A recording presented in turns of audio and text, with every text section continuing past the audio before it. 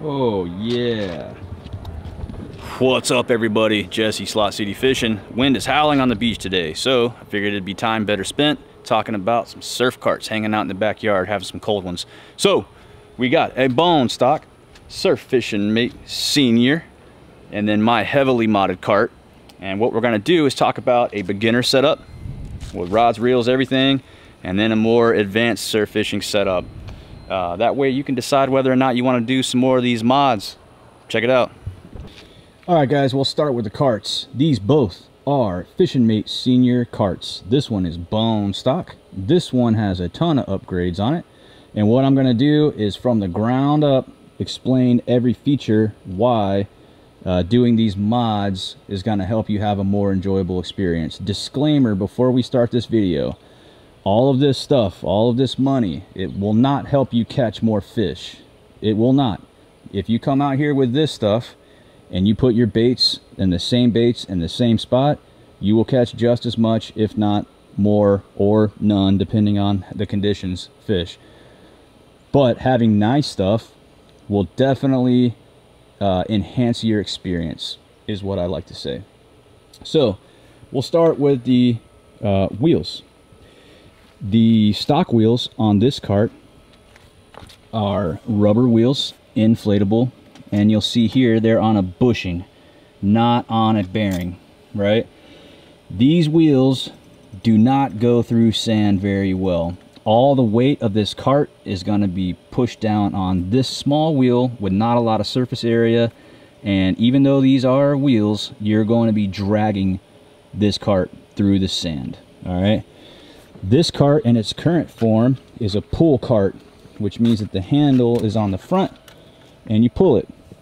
And the difference between that and these wheelies is these have bearings on the inside. And believe me, everyone says it that upgrades to these. They wish that they had done it sooner. And it's a game changer. You can't go back from these. Once you have these, yeah, you'll be like, wow, I should have done this a long time ago. There's a lot of new companies that are making all kinds of mods and they're selling it, but I'm telling you, nobody can convince me that theirs are better than these. I haven't seen it yet. I'm out of respect for the other companies, I'm not going to name them, but wheelies are the ones that I recommend. They're stupid expensive right now, and the way to do it is to go on Facebook Marketplace and wait until a used cart comes up, or a kayak carrier that has these on it, and then buy it just for the wheels and then put the wheels on your new cart. Now let's talk about coolers. I recommend using cheap coolers. You probably already have one of these in your garage that you carry in your truck or whatever to the beach already before you got your cart.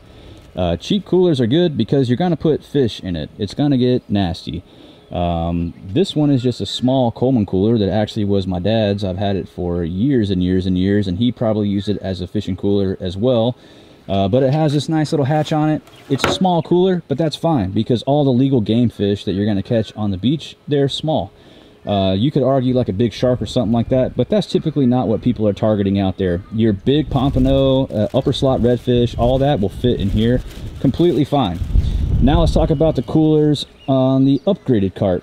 So a lot of people ask me all the time, when are you going to upgrade your cooler? Well, I love this cooler. I do have a fancy roto-molded cooler that has SeaDeck on it with my logo, and it looks awesome. And it holds ice for days. It's cool, but that thing is heavy, heavy, heavy, heavy. When you're out surf fishing, you want your rig to be light.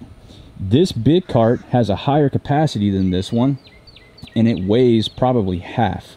And it's old, beat up. I actually bought this cart and the cooler together, and it wasn't that expensive at the time. Things are really expensive now. But we'll talk about my cooler on my cart. This is just a big igloo cooler. They still sell these everywhere. I'm not sure the size, but you'll recognize it in the store. There's some things about this cooler that I really like. We'll start on the inside. These hatches and clasps, whatever you call them, these broke, and I don't mind because I actually take the lid completely off a lot of the times, and I'll throw it in the sand or whatever just to get it out of the way. And in the back, I'll show you, if it were still on the hinges, I wouldn't be able to open and close the cooler as easily as I would like to. But this inner part, this is just complete coincidence, is from another cooler, and it fits completely like perfect. Like you couldn't have made this any more perfect. And when I have the lid on the cooler, it makes it to where there's two compartments. There's a dry compartment, and then where I keep all the ice in there and the fish. So if I want my drinks or whatever separate, not getting fish nasty, instead of having two coolers, I got two coolers in one. Now I'll show you these ice packs. This is a really cool thing if you're not doing it already. You can do this with gallons of water, but these are freezer packs that came in like a HelloFresh thing or something. But you can buy anything like this, and you freeze it before and after your trips, and then put them in here. Now you don't have to buy ice, because ice, believe it or not, if you buy it over and over and over again, you don't even realize it, but you're spending hundreds of dollars on ice.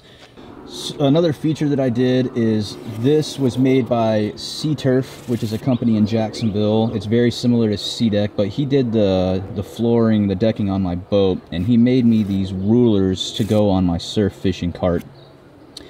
If you contact him, I know that he'll make you this. And there's some other places you can pick up something like this, but you can make it personal or whatever. But he cut me these to put on my cooler.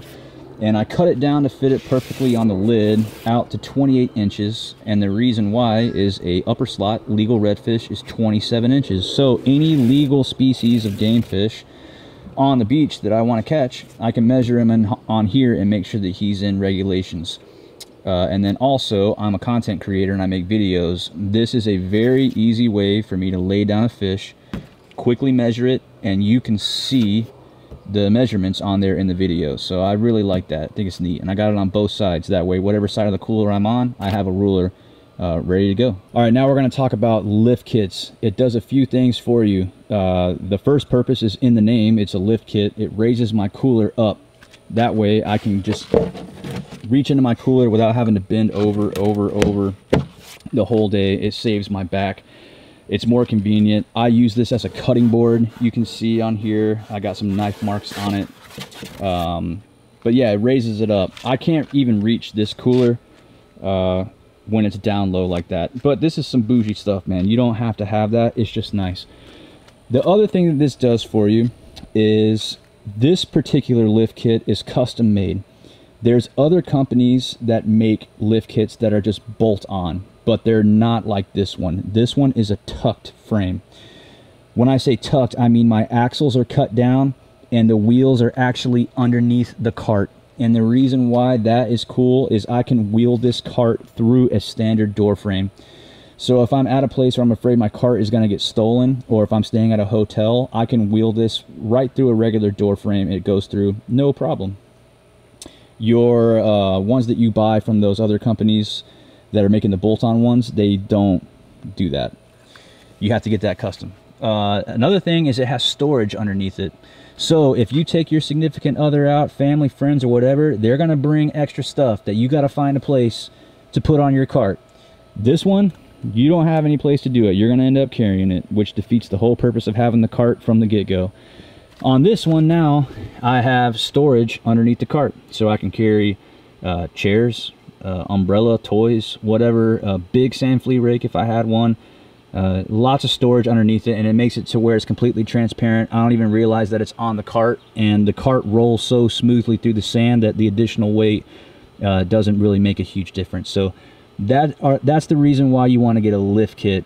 It's pretty cool. The downside to having tucked wheels is it does make it to where the tipping point going forward and backwards it is a little more unstable. But I can tell you that I've been fishing this thing very hard now, and I haven't yet been in a situation where I thought that the cart was going to tip, and that is also fishing on some steep gradient beaches. So I love it. I would recommend tucking your wheels in. Next up, we'll talk about the bucket carrier. This thing is absolutely legit. I love it. The bucket itself is a Fish Bites bucket. You can pick it up on their website, and it's cool because it has this heavy duty handle on it, and then also it's got a additional handle on the bottom, so it's very easy to like scoop water and stuff like that, and it just looks cool. I'm not gonna lie.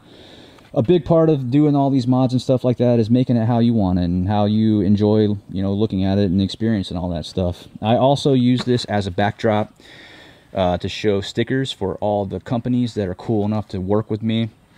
You see True Braid, DS Custom Tackle, Fish Bites, Over the Bar Rods. I do this that way that I can get their stuff into my videos because they deserve it, and I just like the way it looks, man. It's cool, it's personalized. But this bucket carrier is a stock one made by Fish and Mate. You can buy it off their website. I don't get a kickback from them, that they're just like the only ones that make it. You can probably get a custom one made, but you can buy an off-the-shelf one. The bucket is awesome on the beach because I use it to dispatch and bleed out my fish, and then also I can throw a cast net and put my bait in there. So whenever I catch a fish, I want to bleed them out, which makes your fish taste tremendously better if you're not already doing that. I'll just go down to the water line, scoop up some water, put it down in the sand, cut the gills, let the fish swim in the water, and then that will get all the blood out of the fish. That way it doesn't do nasty things inside the fish while it's, you know, after you killed it, and it makes your fish taste way better. I also use this to rinse the cart after I'm done fishing, and then I keep my cast net in the cooler, but I can throw bait. So here pretty soon, like the greenies and all the little live bait that swims on the beach, mullet or whatever, you can keep them alive in your cooler, and now you got a place to store your live bait. All right, so I haven't mentioned it yet, but all the aluminum fabrication mods on this cart, they were done by Surf Fishing Solutions out of Jacksonville, Florida, a guy named Brian Curlett. There's a lot of companies that are making mods on surf carts right now because surf fishing on a whole is growing. It's becoming more popular, you know, because of YouTube and the accessibility and more tourism coming to the beaches and stuff like that. But Brian is the OG surf cart builder. You can ask anyone who's, you know, done this, all the Facebook pages about surf cart mods. He is the guy, man. And I was lucky enough before I moved from Jacksonville to commission him to build this cart for me. And I waited for years to do it, and I regret it. I should have done it right off the rip. But the reason that you want to get Brian to design your cart is you're going to take your stuff to him, and he's going to build this cart around the way that you fish and the equipment that you have. And it's personalized. So I showed him that this is how I like to have my spread with my rods and my bait tray and all that stuff. And he was like, well, here's a cool thing that you can do that I never would have thought of, is on my bucket, you can cut a notch on here. And then it's going to be hard to see on video, but on the inside of the rod tube, there's a metal like cross member down there. This notch catches on that and sits in it so that my bucket will sit at a perfect 45 and the bucket holder can't move while I'm rolling down the beach.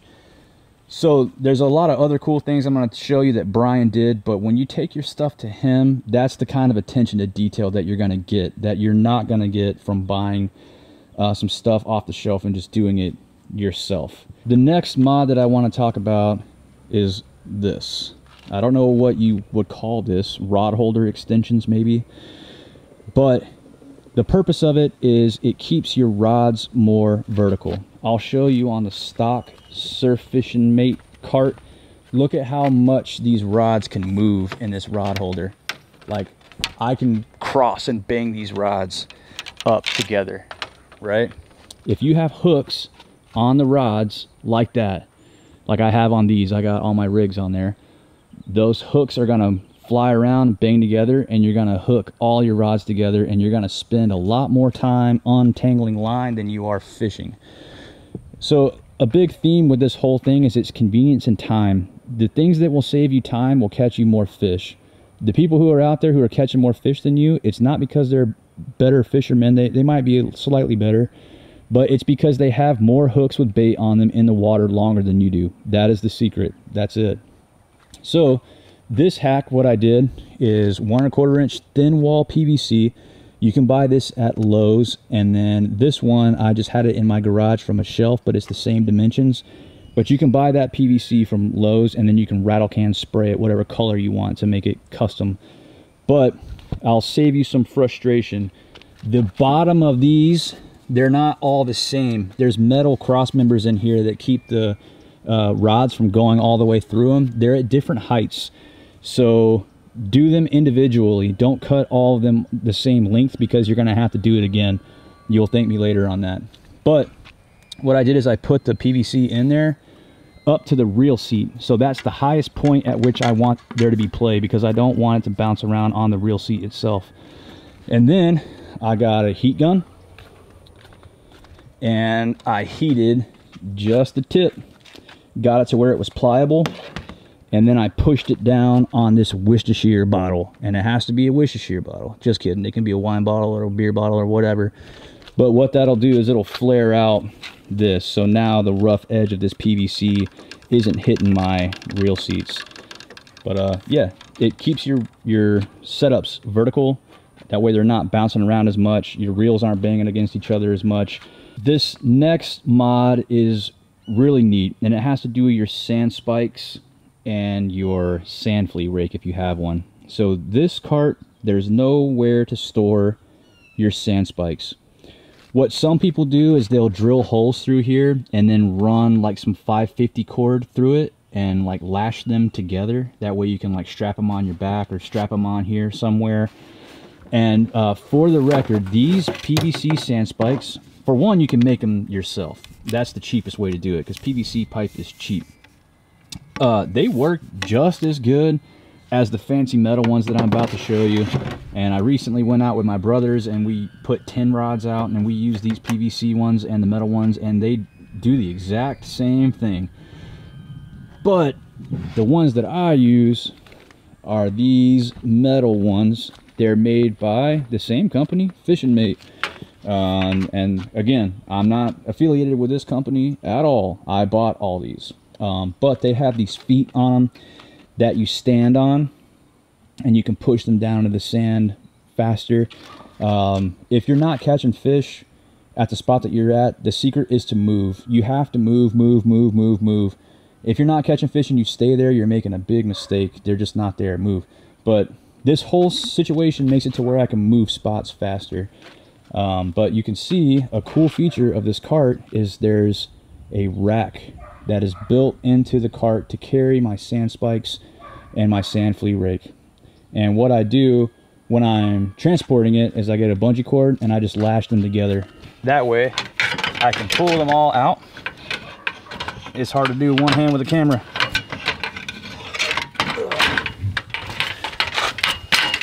And they stay together. Now, again, another super cool thing. You're only gonna get this with Brian Curlett with Surf Fishing Solutions, or if you find a guy that can fabricate aluminum. These are made by him, and if you can see, they make bolt-on sand spike racks for your cart. All those companies that I mentioned earlier, but they bolt onto the side. This is actually cut into the frame, and it has these notches on it. You can see. And what that does is when I store this in the truck, I take my spikes off and I'll lay them in the truck bed. That way I'm not worried about them bouncing out on the highway. And then I flip these in, and now they're locked in and it's compact.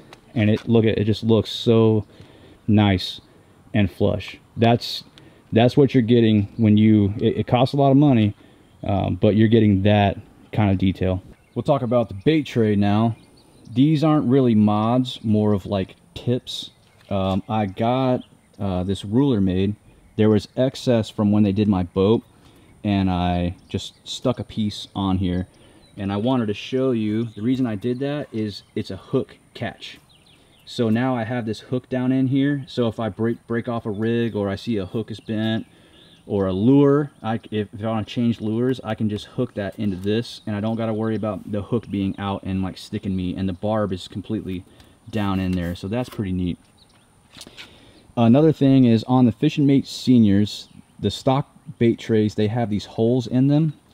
These are Sinker Guy Sputnik weights. We'll talk about the Sputniks for 1 second, and then I'll get back to this point. But I use all Sputnik weights now, and the reason why is even if it's not a super rough day, a Sputnik weight, when you reel it back in, the Sinker Guys, they will break off and you reel it back in, and this weight will come in smooth. Most people are using these pyramid sinkers, which is absolutely fine. But the deal is, when you reel this in through the sand, it's gonna bump, bump, bump, bump, bump, bump, bump, bump, bump all the way back in. And it's just kind of annoying, and it makes it not as easy to get your weight back in. I know that's a small detail, but all these little details, they add up. And I really think that all of them together, it will help you catch more fish and have more fun. Also, my rods and reels now, you can see this is what I used to use before. They're all different. They all have different line on it. I fished with these for years and I caught a ton of fish. But if you want to go more advanced, get all matching rods and reels. And the reason for that is I want you to start thinking about your rods and reels like golf clubs, right? I know I have over the bar 13s, 12s, and 10s. If I pair that with a 4-ounce Sputnik weight, and I do that every single time, my casting is going to be more consistent, and I can cast further and more accurately having all the same rods and reels. And you don't have to do this all at once, just slowly acquire it together.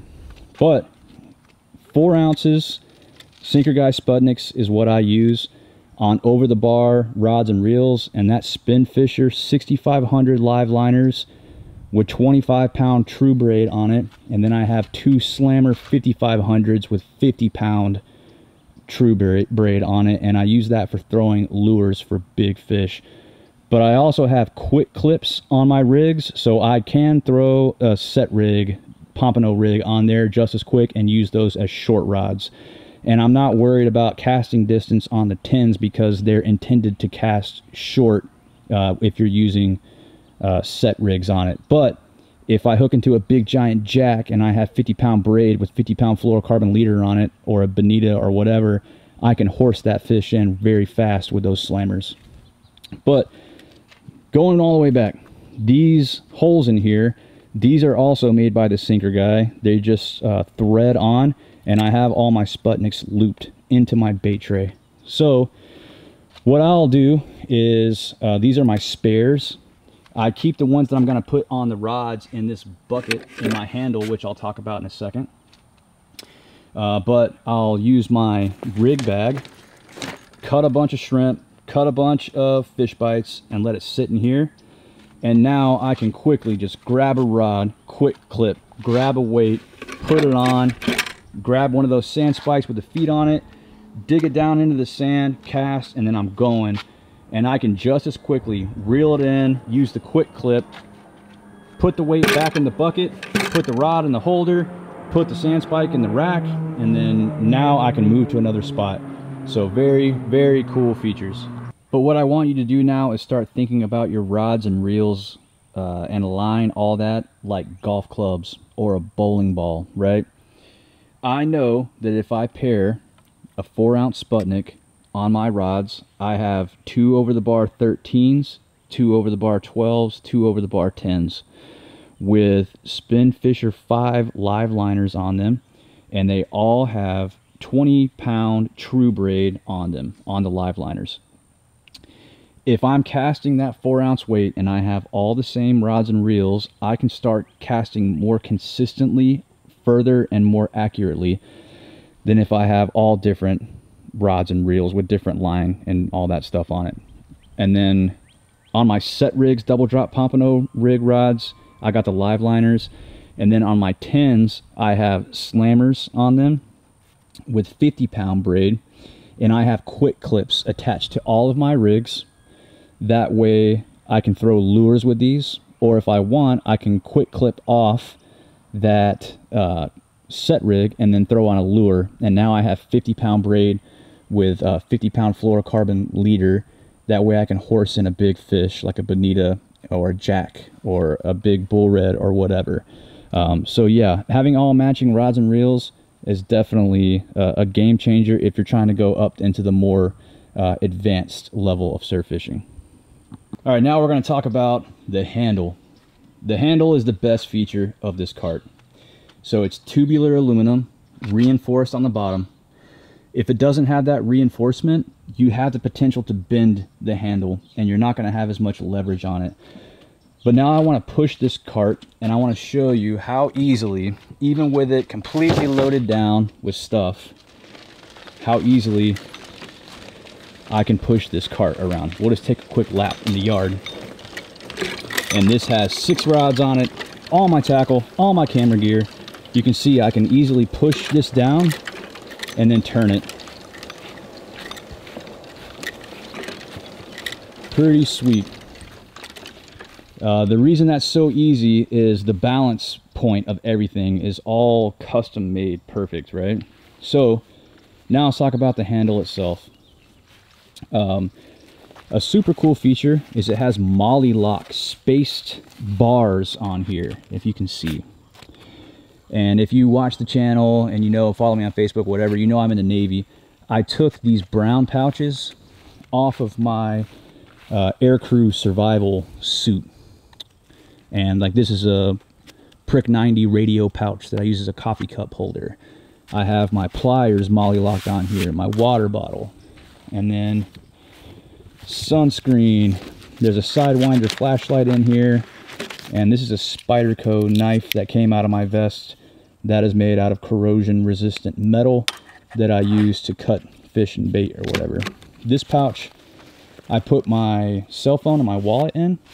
It's pretty nice. So I make all these videos.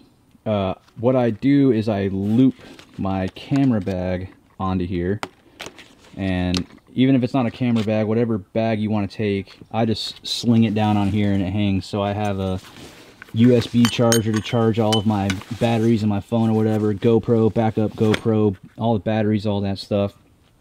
And then these baskets and bucket have brackets built in for them. So when I'm fishing, my rigs and stuff that I'm cutting off, I throw it all into this bucket while I'm not using it. And then this basket is where I hold my rig bag. And the rig bag is sweet. We'll talk about that for a second. All right, now let's talk about my rig bag. Everybody loves this thing. I get so many comments about this in my videos. This is made by Florida Surf Tackle, the same company that makes these fishing rods. They're the over the bar made by Florida Surf Tackle. If you're interested in any of Florida Surf Tackle stuff, over the bar rods, rig bag, leave me a comment and I can help you get that stuff. But this rig bag, I love it, man. This has all of my tackle in it, ready to go. We're giving away one of these at 20,000 subscribers, full of rigs tied by me, with the help of DS Custom Tackle. They're the ones who make all these floats and all this terminal tackle. And let me tell you, it's the best that I've used. I really dig it. But this bag, it has these like Ziplocs that are looped in on these little metal rings. And what I do is I tie all of my rigs at the house myself. And I put them in these little bags that I get from the craft section at Walmart. You could probably get them in a lot of other places. This is a local rig, Green Get'ems. I don't know if you ever heard of them, but they say that they're amazing. I haven't used it yet. That'll be in another video.